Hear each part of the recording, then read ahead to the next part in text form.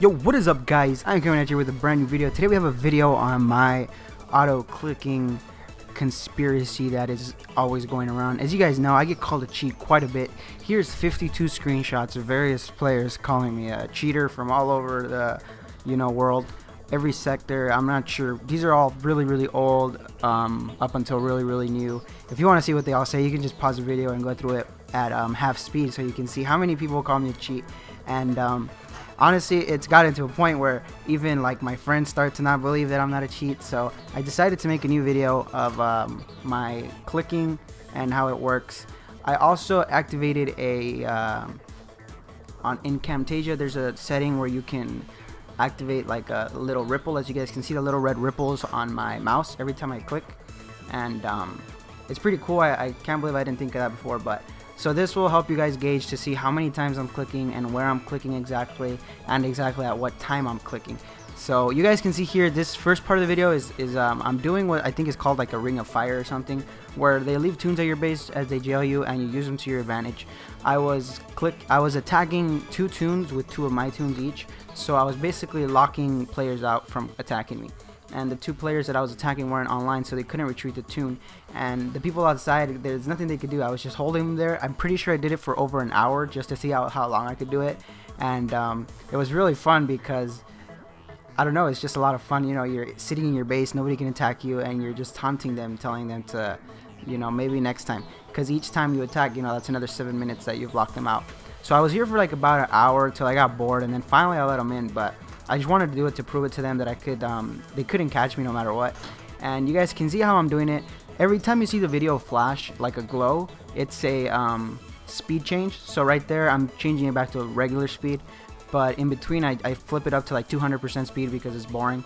Here though, I leave it at full speed so you guys can see that how I do it and that there's nothing going on in the game. And you can see in chat there, I'm taunting them again every time I do it. It's a lot of fun. I remember this day.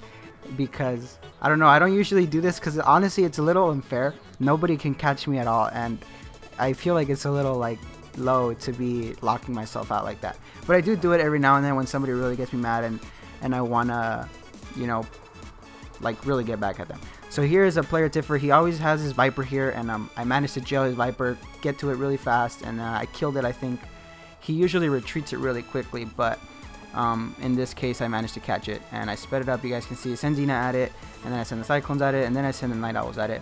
The best way to kill a Viper is like with your Titan and Sandstorm, but I didn't want him to retreat it. So you guys can see here, you can also use Night Owls without getting damaged as long as you target and then move away, target, move away. You guys can see the little red ripples, so you guys can see where I'm clicking and how often I'm clicking.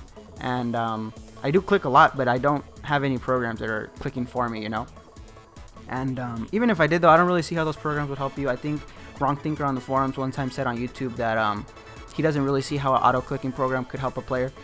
And I don't either, but whatever. I don't need one. So you guys can see, this is mainly just toon fighting the whole video. And then at the end I have a defense I wanted to show, but the whole video consists of like heavy toons that I kill. And you guys can see before the battle ends, I click leave. I scout what toon I'm going to hit next. I have my button hovering over the scout so that the moment the attack ends, you can click it. And you can click attack before the actual screen has loaded. There's a little instance where you get like a little lag, like when you're loading a toon. But you can click attack before you can actually click attack, and the click will still register so that the moment the attack button is there, it'll click it. And I think a lot of people don't understand that. I think that's why they think I'm cheating. But basically, when you're having a lag spike, everything you do is still going to be registered by the game, usually, like almost always.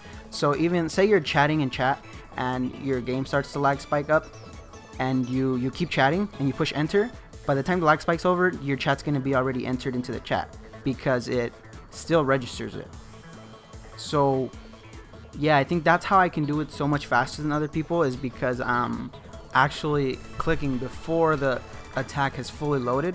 I mean the screen has fully loaded, and that lets you load, like, it's hard to explain, but like I said, if you click attack before the actual screen has loaded, it'll still register the click and it'll let you into the battle. And then there's also the fact that I can load my attacks really quick. I've always said it's because I'm so close to Kickside headquarters. They're in San Francisco. They're a couple hours away from me, and obviously somebody that's on the other side of the world But the thing is, I don't know where KickSide has their servers, so I don't even know if it's in San Francisco or not. But if it is, that would make sense. You know, I'm so close to them and I can connect much faster than somebody on the other side of the world. Even if it's only by a couple milliseconds, it's still a big difference because whoever clicks first is going to get the attack. So, yeah, I don't know. I definitely... And there in chat, you guys can see I posted it. I said it was a code, a cheat engine code. A lot of people don't really understand... those numbers, it's not necessarily cheats. Those numbers are just binary, and you can go on Google and find a text to binary translator. And so I translated, you know, some very naughty words into binary, and I posted them in chat. And then I said something like, "Oops, wrong chat." And then, you know, later people were freaking out, taking screenshots, and eventually I tell somebody to go translate it in a binary to text translator, and you know, then they come back understanding what it means. But just because you see a bunch of random zeros and ones, it doesn't mean it's a cheat. Obviously, that is how, you know, the cheats for cheat engine work, but that's not. Binary has been around a lot longer than cheats for War Commander have. So yeah, you guys see, I'm just killing a lot of tunes.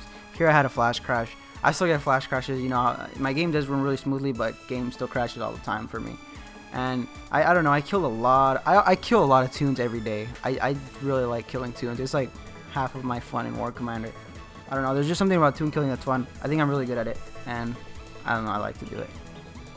So you see there, I'm arguing again with Tiffer in chat. He's always arguing with me, always calling me a cheater. He has come up with so many theories. You know, his latest theory is that I work for. His first theory was that I work for KickSide, and then he said that I have connections at KickSide that protect me. Back when I made this video, you guys can see my Titan only has 5 drones. I was running the other drone tech, but now I use the tech that gives you 16 drones, or 8. No, how many does it give you? It gives you a shitload of drones. I don't know how many it gives you. But the little white drones are better than the Raven drones. I don't know why. It would be good enough. I mean, it would be as good if it didn't, if they deployed, but they don't deploy like half the time, so the little white drones are better. Here you have a player, Tassie Devil. This dude is a crazy coiner. He used to send tunes like this every single day, over and over and over and over, and I would just kill him and he'd send them right back. Nowadays, he stopped doing it. I'm not sure why. He probably just got sick of coining on me, thinking I'm a cheat. But it's really fun killing these tunes. I don't know. It's fun for a while, but then it does turn into like a pain when you're trying to get out of jail and all there is heavy tune after heavy tune. It can take really long to kill them. So yeah, but here I wanted to show the power of the Juggernaut. I had just gotten it to Elite, I think, and you guys can see what it does to the Inferno in one shot. I'm pretty sure it kills it, and I don't know why I sent Baldur at it, but I'm pretty sure the Juggernaut should have killed it in one shot. Baldur can take out the Inferno pretty fast too. He's a beast. So you guys can see I failed with the Juggernaut shot. I don't know why I did this, honestly. It ended up costing me a little bit of damage, but this doesn't matter. It's the Inferno. He's not going to do anything to the Jug. And yeah, I was just, whenever there's a jail, I always just kill the heavy tunes and then I put the tune back in, because killing buggies, there's no point. They're just going to send them right back. And heavies, though, is fun. And I always record it because it's fun to record it, make videos of it. So here you guys can see another Legion and Inferno. You see how Baldur, how fast he brought it down. That's crazy. He's a beast. But that just shows that the Inferno is also trash. I don't like how crappy the Inferno and the Legion have gotten. Ardra can kill both of them in like 2 seconds, and it's not fair. I think the Inferno should still have its place in the game, and it really doesn't anymore. Some people say it does, but I don't think it does. So there you see the Jug takes him out again in one shot, and move on to the next tune. And you guys can still see my little red circle clicking. So right there, look how the circle, you see how it popped up before the attack actually was attacked. That's because I click attack before, but they got my tune in this case. Somebody loaded it faster than me, and but it doesn't matter. I always load my tunes really fast, and I can send them home before they're attacked. I always even do a little circle to mock them. You know, I drive them around in a circle and then I retreat, and it's cost me a couple times, because while you're doing that little circle, sometimes I'll send the Night Owls in or something, but it always pisses them off. You can tell that people get mad that they're waiting for, you know, their tune to like get to my tune really fast, but I retreated at the last second. Here you see my Titan Sandstorm going against some SF. These were some really strong SF. Usually, usually you can take out SF with no damage like this. You just send your Omega Titan Sandstorm at it. but in this case they did take a little damage, and lately I find that they're taking a lot of damage. I don't know why. Something about Liberators being super strong, and some people have really strong chopped out SF, but for the most part, when these people are offline, you can just brute force those tunes with your Sandstorm, Titan, Dina, and Cyclones. Here, this guy had a Widowmaker. I don't know why he sent it to my base, but I wanted to run it over with my Jug. It's funny, when this unit came out, you know, I remember how much of a beast it was, and it used to like eat everything, and now you can see that it's just getting killed so easily. It's kind of sad. It makes me sad. I feel like units should never be useless, you know. Even my wing drones aren't useless. I still use them in my silos. So here, this guy came out to my tune, and I caught him before he caught me, and that's the kind of stuff that gets people really mad. But I mean, I don't know, I'm not gonna let him kill my tune. And you guys saw in the beginning of the video the 52 screenshots of people calling me cheat. When I do something like this, that's when most of those screenshots come out. And here I was messing around with Ardra. Basically, in these tune fights, I like to just use my tunes to see what they can do. Like, even though there's better ways to kill the tunes, I like to use all my units just for fun. It's fun to, you know, like pull out a whole Swiss Army knife and try everything instead of just the knife, which is usually the Juggernaut. Like, sometimes I just send in, you know, Baldur for fun to see what he can do. Here I sent the Jug. You want to be careful with the Jug because hammers can mess it up, but I guess SF can too because they did a lot of damage. And then he had adaptive armor on his Kara. Killed it with Howler. And you guys can see how the little red circle is going crazy. I do click a lot, like I don't know, I'm constantly clicking all over the map. Like, it's hard to explain. Right now, you guys will see, I downloaded this program called QI Press, I think. It lets you also track your key presses. And here, I sniped this guy's tune, you guys can see. I was so excited to kill it because I knew he was online and I knew he didn't want me to kill it. But he retreated it like at the last second. I was so frustrated because I had such a crazy adrenaline rush. I knew he was going to be so mad. And I was so excited to kill it, but the Jug is so slow. So with this new tech we got in the event today, hopefully it's faster. But here he retreats it, and I was going crazy. I was getting a crazy rush right here, and I was so disappointed when he retreated it. Anyways, as I was saying, the QI Press program, it lets you down right here. You guys see it's basically like a key logger. It tracks every single key I'm pressing. I'm gonna start using that program in all my videos, and also keep the little red circles, because I feel like it's gonna help a lot when watching to see exactly what I do. So when you see the letter H, that means I'm pushing the letter H. The letter F, I'm pushing the letter F. And I think that's something that a lot of people don't understand. You know, the keyboard is a huge help. You know, all the shortcuts, especially the Shift 1, Shift 2, the fire at will, the A key. There's so many things that a lot of people don't really understand. So you guys will see in that program is called QI Press. It's really cool. So for example, here you guys can see how every time I attack a tune, I push the A key and then I click near the tune and I leave, instead of having Ruby on, because having Ruby on is dangerous if you forget to turn it off. Pushing the A key will guarantee that they attack the unit when they get into range of it. And it's much easier to do that, I feel, than to turn Ruby on, or to check if Ruby's on then push the R key. I'd rather just use the A key, because Ruby will fuck your shit up. If you mess up and you forget she's on, and for some reason you come into a battle and you deploy a Juggernaut or something expensive and you're not paying attention, it's gonna die. It's happened to me so many times. I'm so sick of Ruby, but Ruby has her place, I guess, but she still sucks like 95% of the time. And there you guys can see was a Hydra. Omega Hydra is a beast, but it was on the other side. It wasn't gonna hit me. And that guy, I felt bad because he was online, he disconnected, and I know what it feels like when your tunes get killed by your flash crash. But I'm not gonna leave it alone, because, you know, sometimes I feel bad killing people's tunes, but then I think, and I know that they would do it to me in a heartbeat. You know, they wouldn't mind killing my tunes one bit, and then I don't feel bad once, you know, you think about that. But it always feels kind of bad knowing that they're gonna be repairing all day. Here you guys can see the Acolyte. I didn't realize how much Acolyte could take against SF. He was doing really good, and I don't know. I don't usually use him, but I'm starting to use all my units more often. So here's the defense I wanted to show you guys. This guy lost a crazy amount of stuff. I was at 5,000 infamy, and I really didn't want to get 3-star because I wanted to take a picture of my 5,000 infamy. And I was positive he wasn't going to 3-star me. I was like 100% sure there's no way he's going to 3-star me with my defense in. My base is just way too hardcore, and I had my Howlers in, I had 2 Purifiers in there, I had Acolytes in there, and I had Jericho in there. But I guess this dude brought his whole storage to my base. I think he had like 6 tunes, and he used like 4 of them. So I got really lucky he didn't flat me, but you guys will see. He starts off here with his purifiers and what are they called? Hammers and Ardra. I slowed the video down here back again. I'm not sure. I think it's like 150% here. So I use Jericho starting off to hit the hammers and the Ardra. You know, obviously he's way better range than them. And he starts chasing Jericho and he starts getting hit by the bunker, so he changes targets, but then I bring Jericho back. And I'm basically just, you know, confusing him, messing him around. He's trying to decide what he should aim for. And, oh, he has Roland in there actually, not Ardra. So Roland is a piece of crap in my opinion. Ardra's a beast, but I guess Roland has his uses, but I'm sure he's not anywhere near as good as Ardra. And I don't have him, I let him go. But, I mean, you guys can see here, he did decently. I think his biggest mistake was aiming for my Jericho. He was, you know, confused, he didn't know what to do. And he also said he was drunk, so that doesn't help when you're drinking and playing War Commander. So there's one Toon, and he's taking out a big chunk of my base. I'm pretty sure I might be bubbled by here actually.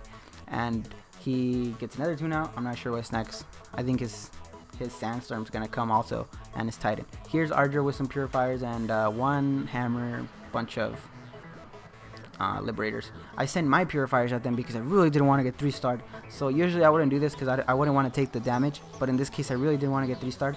I come in from the back and basically I have charged ordnance on one of these what are they called, howlers, so I knew I could shock his Ardra and his purifiers. So you see there, Ardra got stuck, she's done. The other purifier got stuck. He brings in his air, and my howlers are gonna murder his air. But I'm having some lag here. You guys can see that the clicks are not registering at the same time as the units are not moving with the clicks. So I hate when this happens. It's so frustrating because you click and then the unit moves like a 2-second delay, and that can really screw you up, you know, when you're trying to be precise. And I don't know, I didn't know what to do. There's nothing you can do other than reload, and you can't reload while you're getting attacked because you'll get that glitch where you have to unlock everything. It's so annoying. And here I brought my stuff over his air spawn just in case he spawned anything else, and that could have been a mistake because he had his Juggernaut right there. I didn't realize. So I'm so scared at this point. I was like, man, he's gonna 3-star me. He's gonna 3-star me. And thankfully, also you guys can see my howler with charged ordnance was dead at that point, and I don't know. I got lucky. I think I got really lucky. He didn't 3-star me, and I don't know. I was just a mess at this point. I was panicking. I was freaking out. I didn't know what to do. You guys can see his Juggernaut killed 2 of my howlers, which was a big fail on my part. And he just has really strong units. You know, not many bases can take this much damage. Like, somebody wants to flat you with this many units, they're gonna get you. And at this point, he still had a full health Legion left. And he fortunately he ran out of time, but he had a full health Legion and a Hydra, I think. I don't know, but whatever he had in the other Toon, he could have flat me with it. I don't know. He said he forgot about it, but that's what happens when you're drunk, I guess. I used my Jericho here to shock his Liberators. You know, Jericho with arc loader is great. But he had anti-shock on them anyways. But yeah, he was just spamming in, and that's never a good strategy. If he had been a lot more careful, he definitely would have got me. And so there comes an Apollo, and at that point I think that's the last unit he sends in. And I was like, man, he 2-starred me. I was pretty sure he dropped me under my goal, but thankfully he didn't, and I got to manage my screenshot. He took 96 infamy off me, and he got 2-star 98% or something. But he didn't 3-star me, and you guys can see I was able to stay over 5,000 infamy, take my screenshot. I don't know why I pushed. I don't really like pushing for infamy, but it was fun, and I wanted to see how far I could get. So I got to 5,000 infamy. There you guys see. And there you guys have it. That's a video hopefully proving my auto-click. I know it's not a very in-depth video like my other one, but I just wanted to put this together real quick so I could get rid of the footage I have, and I'll make another one eventually. So thanks for watching, guys. I'll see you guys next time, and don't forget to like, share, and subscribe, and whatever other YouTuber says. And I'll see you guys next time. Peace.